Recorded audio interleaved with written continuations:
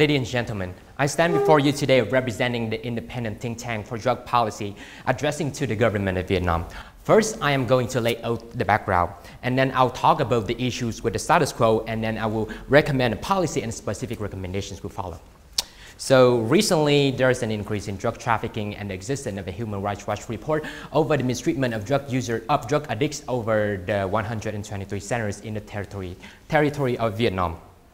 Therefore, a public debate has been sparked between the proponents and the opponents of an illicit drug liberalization policy. The proponents acknowledge the addictive nature of drugs, and they want to erase stigma and not condemnation, and instead gearing addicts toward treatments. They also mention other benefits such as the economic benefits from tax legalization, from legalization. And the opponents, on the other hand, think that prohibition will lower drug use, abuse, and associated crimes.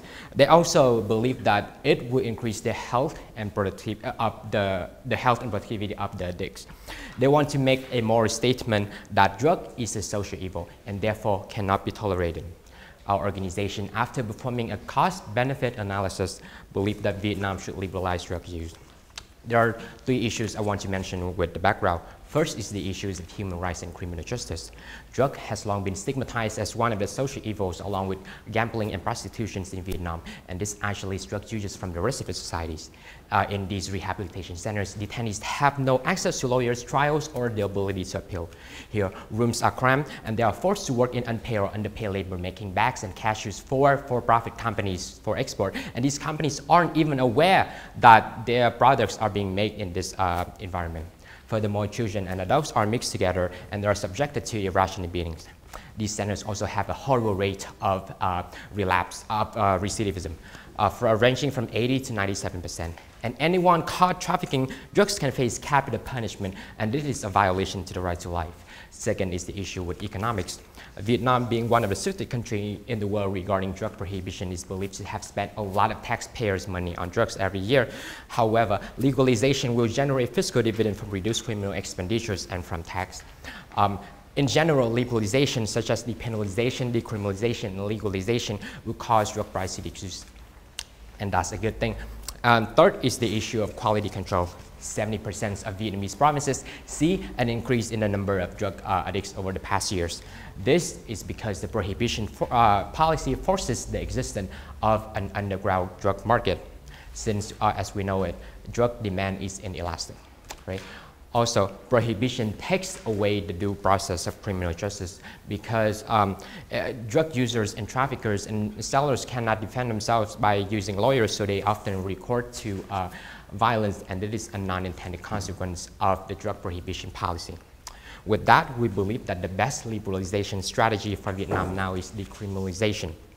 This, first of all, it does not mean to encourage drug use. Rather, it recognizes the existence of drug addicts and extend and improve treatments to them. That is also not a free pass for drug selling and trafficking either, because anyone who caught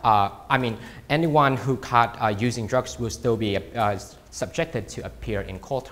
However, their charges will not be criminal charges, but administrative ones. And therapeutic and psychological treatments will be available to anyone who volunteers.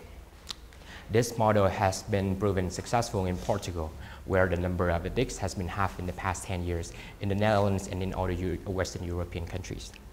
The reasons, now that addicts know that they are being treated not as criminals but as patients, they have since come out for treatments. We chose this policy over three possible ones. First is the status quo. Because of all the reasons we just mentioned above, it's not working. Second is legalization, because we do not want to openly encourage drugs to be sold and used. Also, the most important component of decriminalization is its treatment component. Furthermore, legalizations will involve laying off of the current police force, prosecutors, and other parties participating in the current drug campaigns. We cannot afford to see them exist to work for us, which is something that they're completely unfamiliar with all of a sudden. We also chose this policy over de-penalization because de-penalization seems to be on track with what we're proposing, but it actually recognizes drug using and trafficking as criminal and not administrative offenses. And our goal is to destigmatize drug users down from a criminal status. So we do have some specific recommendations. First, the Vietnamese government is to decriminalize all illicit drug use, starting with marijuana, because of all the reasons we've just mentioned above.